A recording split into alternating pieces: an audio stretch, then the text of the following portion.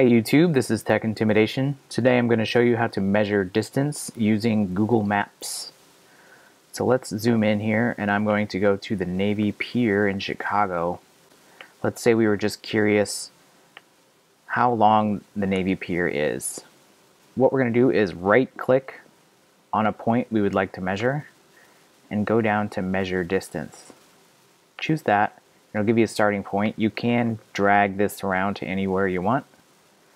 I am just going to choose that and then just click anywhere else and it will give you a measurement of that distance. For short distances it's nice because it does give it to you in feet and meters. So you can do any shorter distances and get an exact measurement in feet or meters. And you can also add points to this. So let's say I wanted to know how far it was to walk all the way around Navy Pier. So I could move these points to around the edge. Follow that path if you want. Add as many points as you need. And it'll give you a total distance. Now, as soon as you get into longer distances over a mile, it will transition to using miles and kilometers.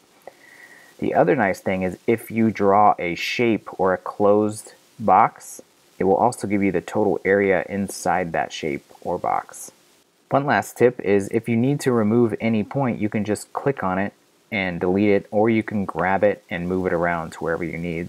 So I can click on this last point here, move it around, or just click on it to delete it if needed.